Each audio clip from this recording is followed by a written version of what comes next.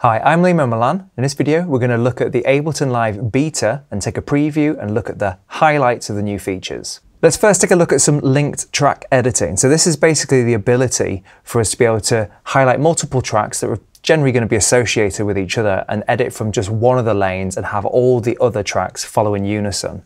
So I've got multiple drum takes here. It could be electronic like I've got here, or it could be multi-mic drum recordings that you do this with as well. And basically choose link tracks, and then you get this little link icon here, and then let's just play this, and I'll play around with editing one of the lanes and you'll see what happens across the other lanes.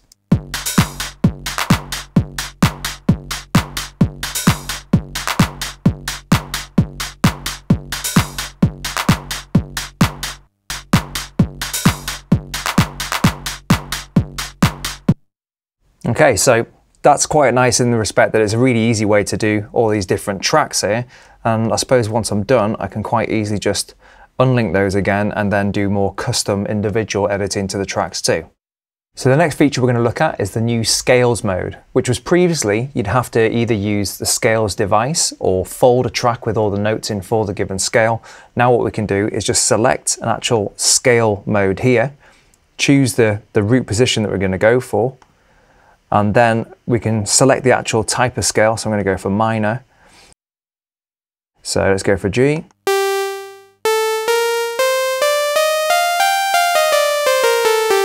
So let's try and make some chords.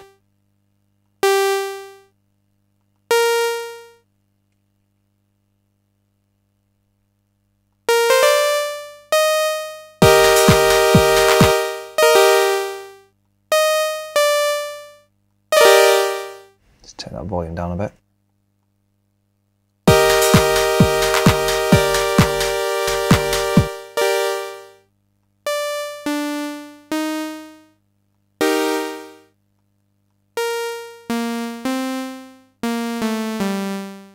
Okay, so just selecting the scales here and so on seems really easy on this. I'm going to actually just bring in a new MIDI track, and let's try the same feature, but let's do an ARP line as well and just kind of explore that as a method of inputting.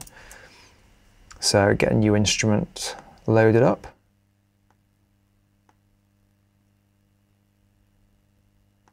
Go into the editor. We're still on a G minor scale, so that's come across as well. And then let's find somewhere to do our ARP.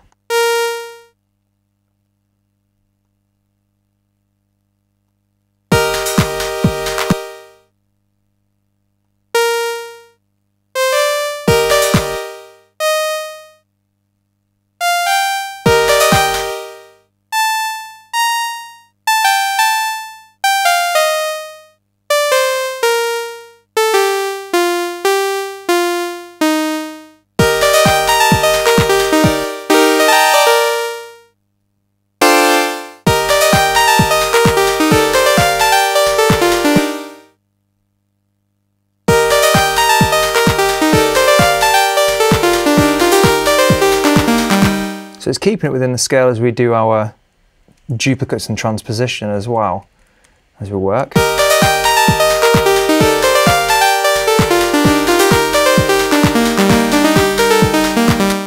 So let's just tighten that up so it fits alongside what's going on in the track.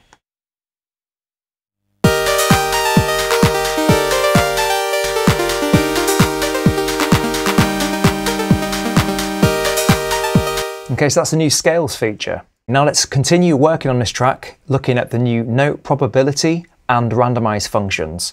So I still got my ARP that I had earlier on, and I just had an idea to test out the actual probability factor. So if we bring up the probability lane here, every note has the option of choosing whether it will definitely play or have a less likely probability of playing.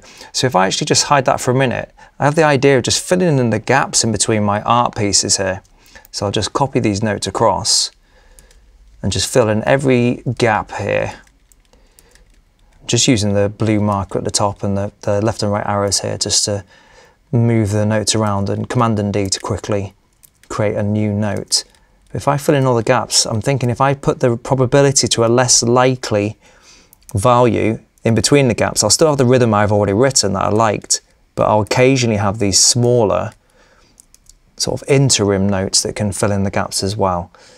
So I think at the end of it, looks like it just has 2 notes at the end there. So if I just click the actual piano key there to highlight more, bring up the probability, and then I'll bring down the so that's the velocity. I'll bring down the probability for the highlighted notes only, so they're less likely to play. And let's put it less than 50%, so it's more than sort of every other that is more likely to play. So let's try this out. And let's try and find a good kind of note for these to all play.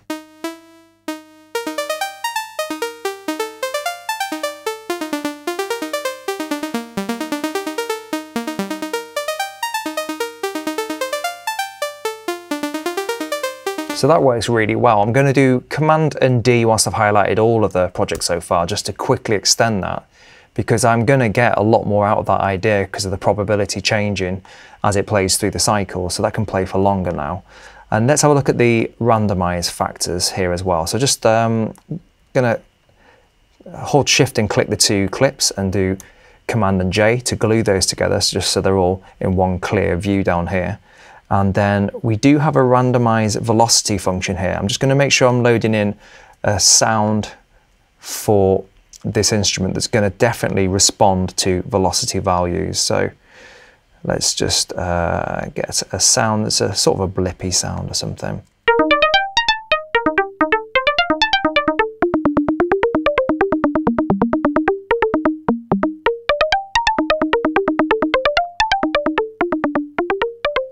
So once I start randomizing this velocity, we should have a lot of tonal change that can change across. So let's just randomize velocity. Make sure we can see velocity just so we see what happens. Okay, so that's a lot more random in terms of what's going on. Let's see how that sounds.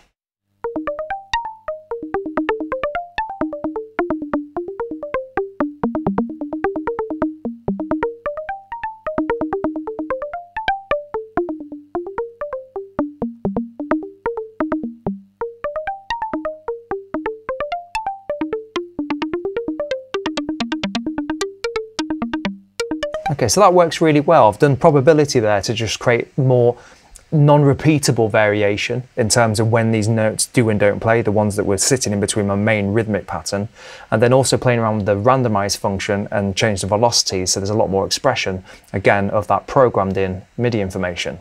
Now we're going to look at the MPE features, or MIDI polyphonic expression. So if you have a MIDI polyphonic expression based MIDI controller, you can input data into Ableton Live and edit it. In my case, I'm just going to use the programming tools to do this too. But you can do things like slides per note, and you can do bends per note, and all sorts of data that's usually not able to be unique per note that's in your MIDI editor. And a few of Ableton Live's instruments now support this too. So Wavetable, Sampler and Simpler support this. So I'm going to use Wavetable and explore this in the context of this song that I'm making. So let's just solo this track out. It's just simple chords at the moment. And then this is the tab for the note expression area. And if I click into a note, you'll see that there's the option of changing pitch bend information for each one of these notes. So let's say this bottom note here, if I click in a breakpoint and then let's say slide it up a whole octave. So let's go to 12 semitones. So I'm just going to hold Shift so I can get some slightly more accurate details. I could probably do edit value there as well. So let's just do plus 12 and make it a rounded figure. So let's see what it sounds like. So I think I might need to enable the note pitch bend, and let's change that to pitch and change it up to 12. Okay, so that's sounding interesting. So maybe let's not go for a whole octave.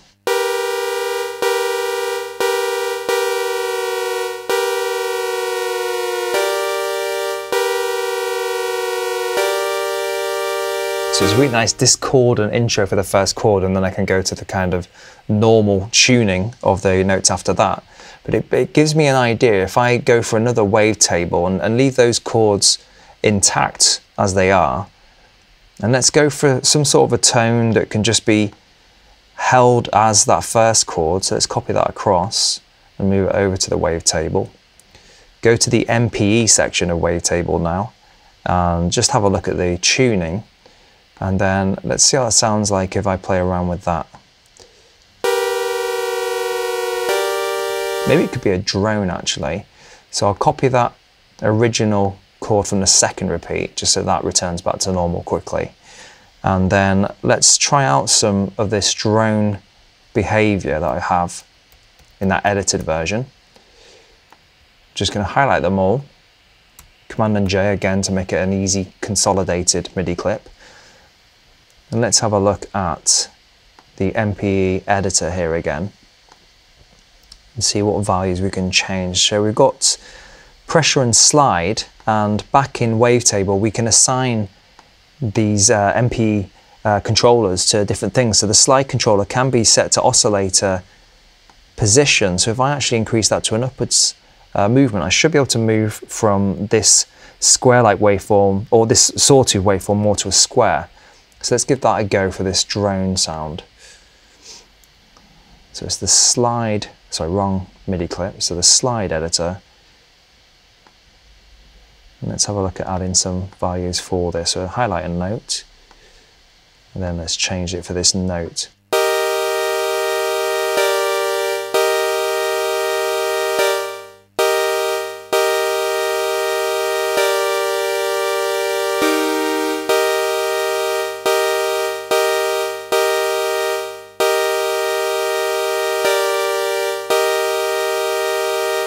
Just go back to the editor for a minute. I'm soloed on the wrong track, that's why I'm not hearing that. I'm sure this will be quite severe now. It's quite different, so let's pull that down. And let's just go for this being around about the same position it was and use that slide position. And we can hear that slide bringing in the other tone there.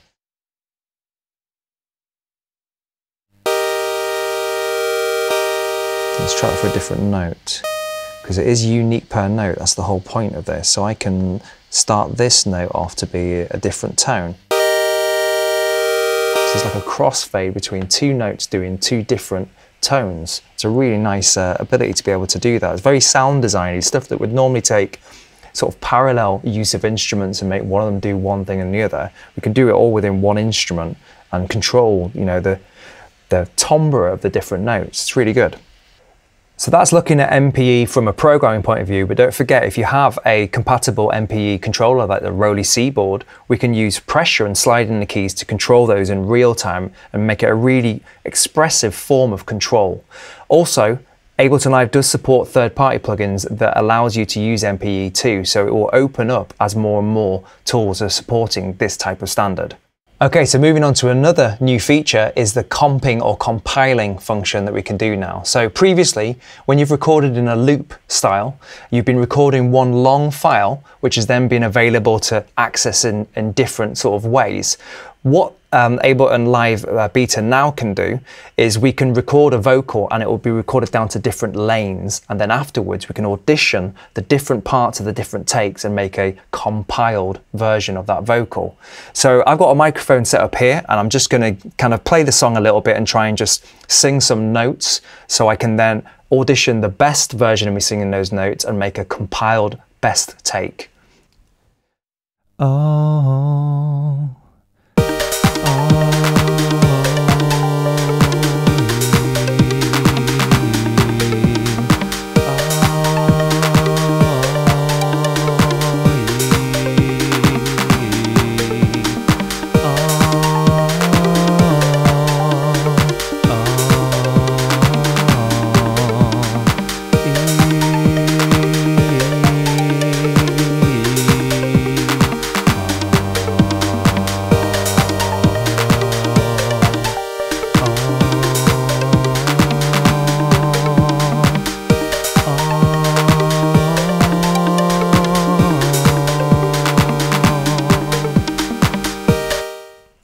Right, so I've done a few attempts at some ideas whilst I've been singing over the track. Now I'm going to just go into solo mode, and then what we do is we go show take lanes, and then our 3 takes in this case all show. So the first thing I can do is go to an audition take lane, so I can just have a quick listen to each individual repeat around that loop. So let's go for the first take.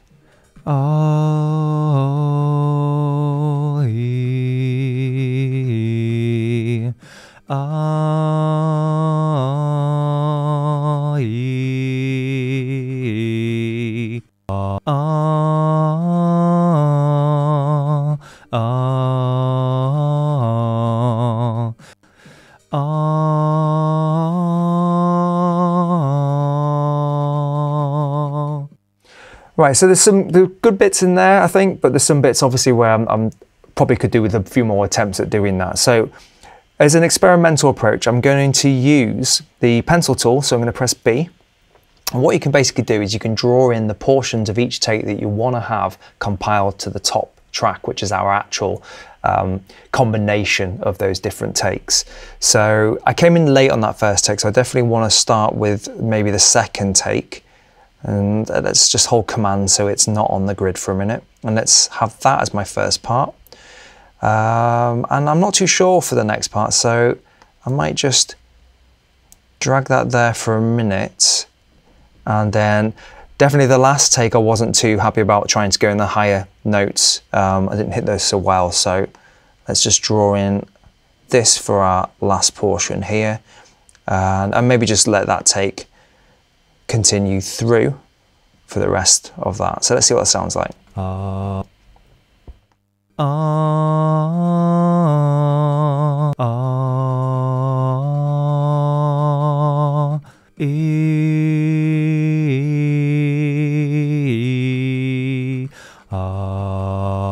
Okay, that's not bad. That timing on that one's a little bit off with the ending of the take before. So if I take B off, when we go down here, let's just maybe just move this a little bit, and then if we split, let's put the marker here. We'll put the split command here.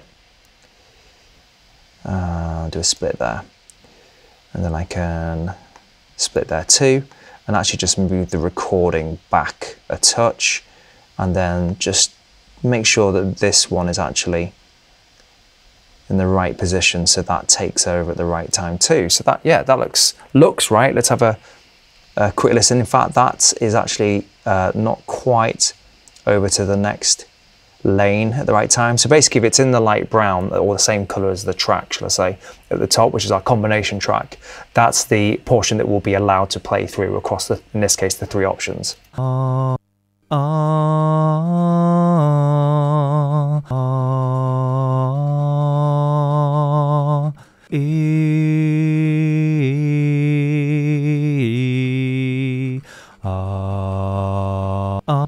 So let's have a look at consolidating this as a final take, and then what we can do is just get rid of those earlier source recordings that we used to make this final take. So let's listen to this in context with the whole piece.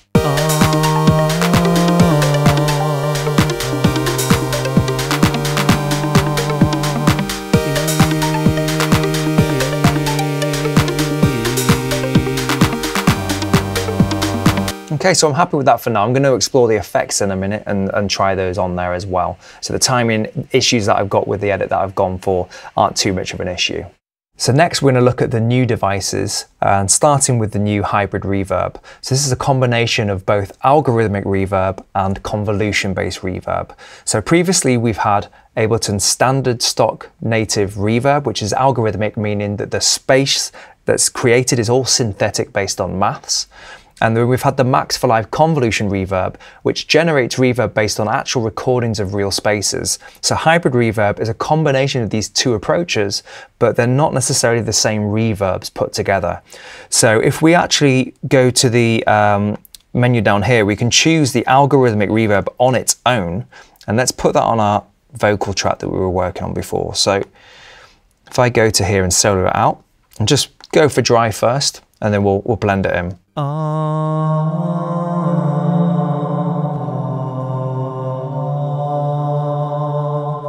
So just as a comparative, if we go to audio, time and space, and load up the original reverb, and listen to that in its default state. They're both algorithmic, but there's a dramatic difference in tonal and density and so on as well. So let's just get rid of the classic reverb for now. Let's bring the hybrid reverb back in. So we have the option of various presets that we can load in with the convolution, and we have the choice of one or the other, or running them one after the other in series, or running them side by side to be combined together in parallel as well. So I'm going to go for series and experiment with the settings of that.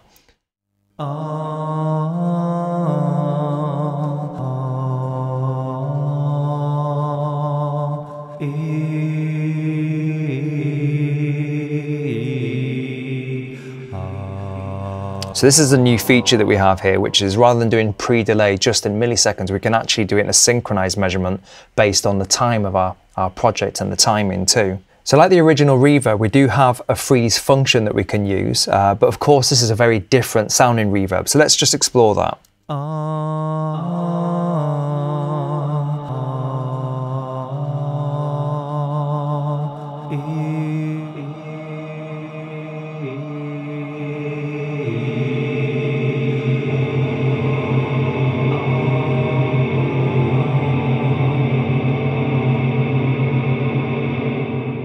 So if we recorded that into another audio track right now, we could create these great soundscapes with this. So that's an interesting angle to take. It's not the one I'm going to take right now, but it's definitely got a nice density and tone to it. So another interesting feature with this new hybrid reverb is this vintage mode that we've got here too. So if I change it, it's basically going to alter the properties of the reverb to go to more of an older technology kind of crunchy, less high fidelity reverb. So let me just change that while we listen to this.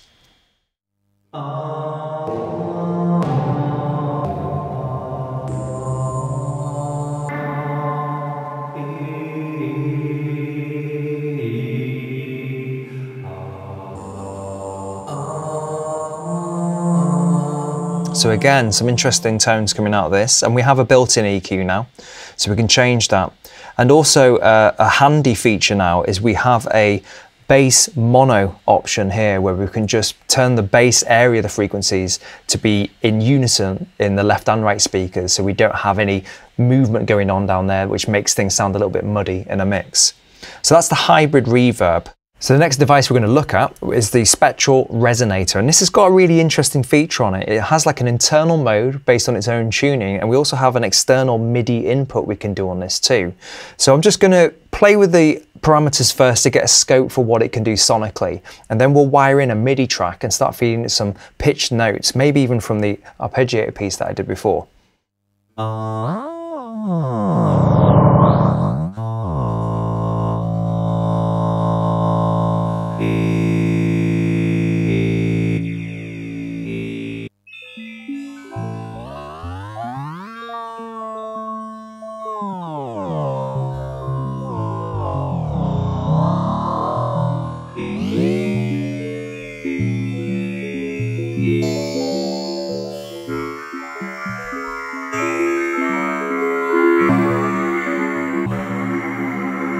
Some really deep textures coming from that. So now let's have a look at the MIDI features. So if we switch it to MIDI mode, we can select its source for the MIDI data, and my track here, I'll rename it so it's a bit more clear on the menu system.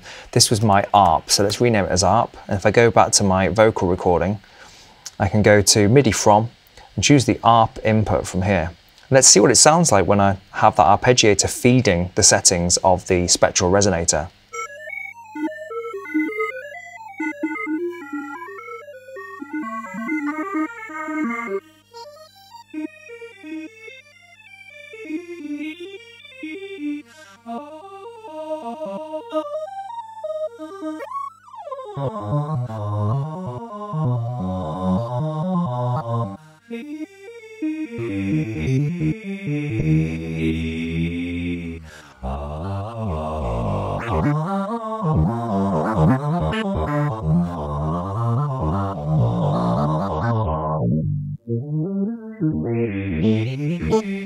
And in this context, it's a really lovely sound that I'm getting from there. Again, it's something that can turn what was a vocal now into a vocal style kind of morphed sound that can run along that arp. So let's listen to those two together.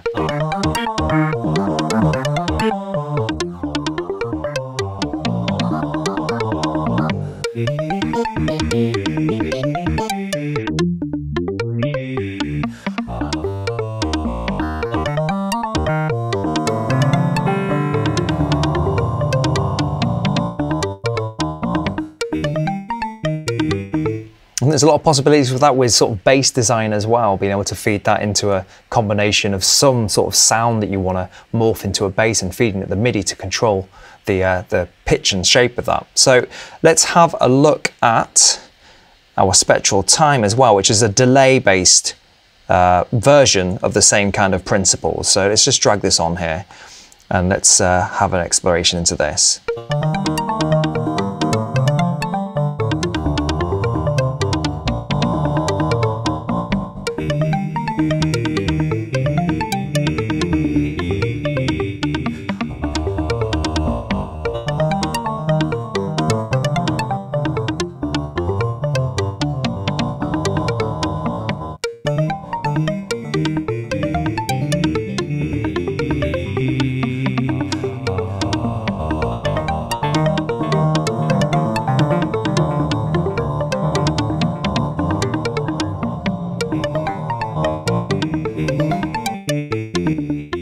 So that has a really nice kind of stereo soft feel to it as well. So that's a really useful tool in this context. So let's have a look at, yeah, so these are some of the devices that have had an update too. So I'm actually going to stick Redux on my drums for a minute. I'll stick them on the kick and we'll listen to that. So Redux has had a few extra features on here. The key one is a much more gradual ability to change the parameters. They're not as stepped as they were, so there's more increments. So I can do the bit depth as a normal kind of value, but in terms of down sampling, we can control this a lot easier. Or the sample rate, sorry.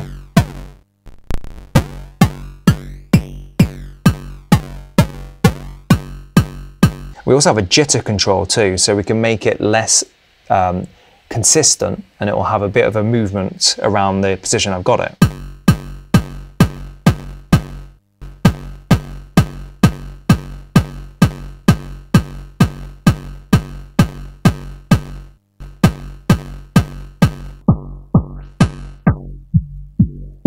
So the filter's a really nice touch to be able to be in there and be able to control the sound itself. And then we also have a shaping tool. So if we drop this down in bit depth for a minute.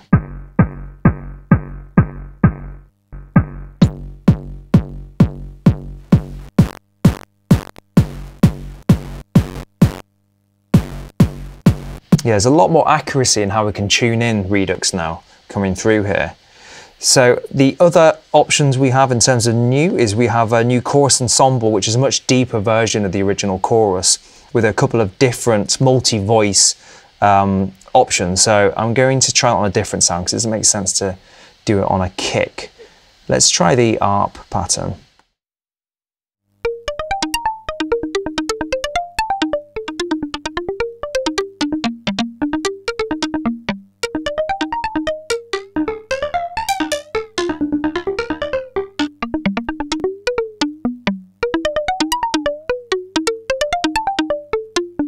So the vibrato is nice in respect we can create that slow wavering old analog kind of drift to pitch, and the ensemble's definitely got a really rich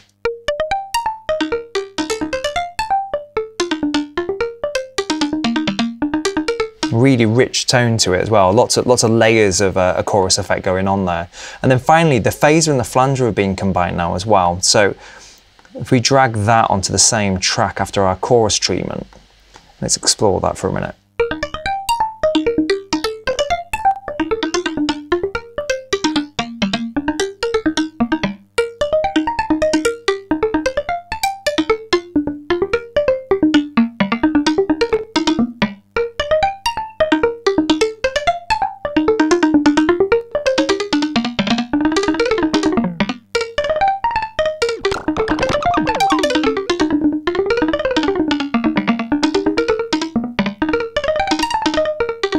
It's interesting, the doubler effects reminded me a little bit of how grain delay can manipulate things, but it's a bit more controllable on this.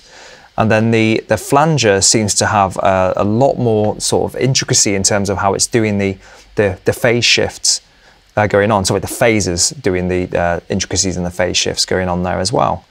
For the next part, I'm going to explore the new macro snapshots and the new features as well. So let's find something to do the usual kind of macro control with. So, I mean, if you're not sure what this is, macros are usually the ability to map devices on your track to one destination, either just one that's maybe far away in the plugin chain and put it somewhere handy at the beginning of the track, or multiple things all mapped to one dial, so you can do way more expressive movements with the macro system. And that's dramatically improved here. So if I group this chain of devices by highlighting them with Command and A and then go to group, the macro system will start up here. So macros themselves are revealed using the show hide button here. And then what's new is this show less and show more feature. So based on how many you want to see, and by the way, there's no longer a limit of 8, we have a limit of 16 now. So we can get a lot more into our rack design. And then we have this snapshot function. So if I pull that up, the main point here is if we set up some macros. So I'm going to first find 3 or 4 interesting parameters to change on this instrument as it plays. So I'll solo it out so we can hear it a little bit easier.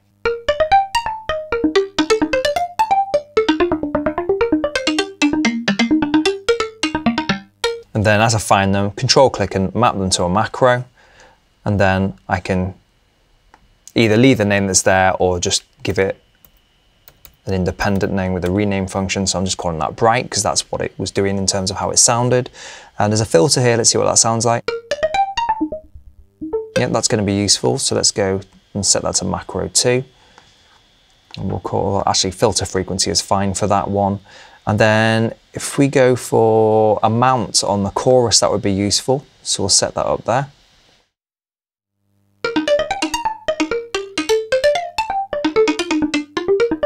And maybe we'll do a dual assignment. So we'll do the rate as well as the amount to the chorus.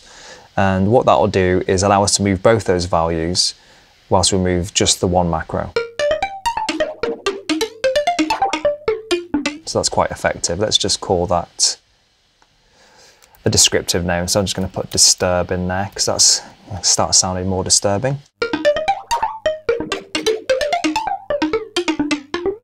Okay, and let's try the phaser and see what we can do with that.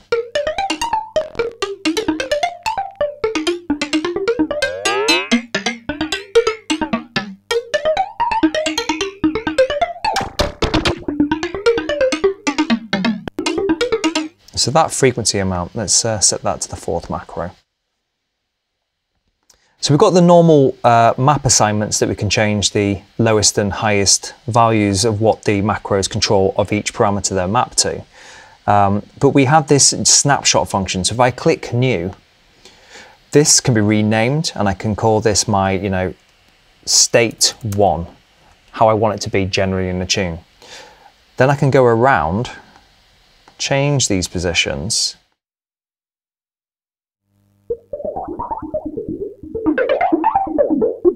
and capture that as my second state.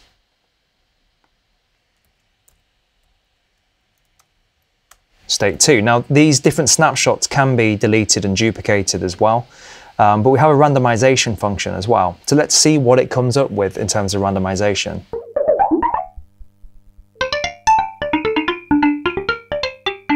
That's a nice combination of the randomized settings. So let's go to new and we'll call this one, let's just call it bright because that's what it sounds like.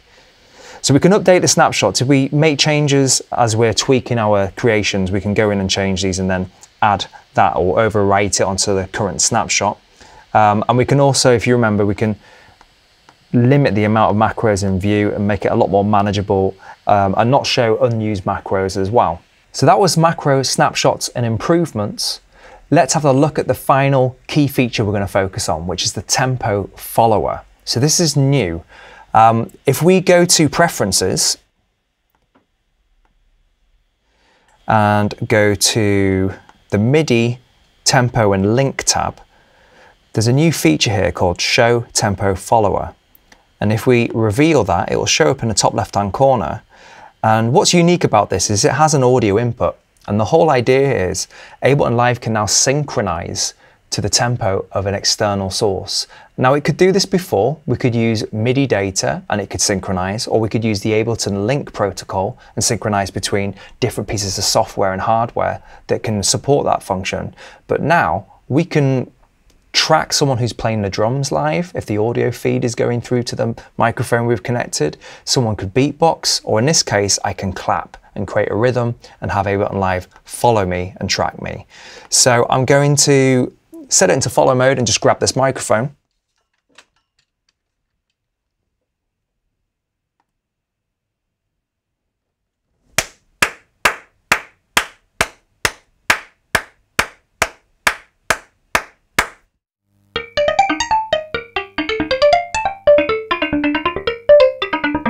So Ableton Live was doing that offline while that was happening.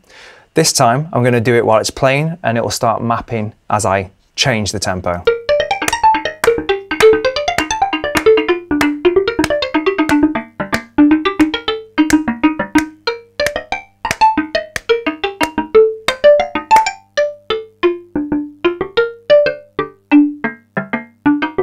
So that was the new tempo follower features, and it really opens up so many possibilities in terms of how Ableton Live can fluidly track a human playing an instrument or any kind of sound source that may not be accessible using the older methods of MIDI and Ableton Link. So that was some of the new features of the Ableton Live 11 beta.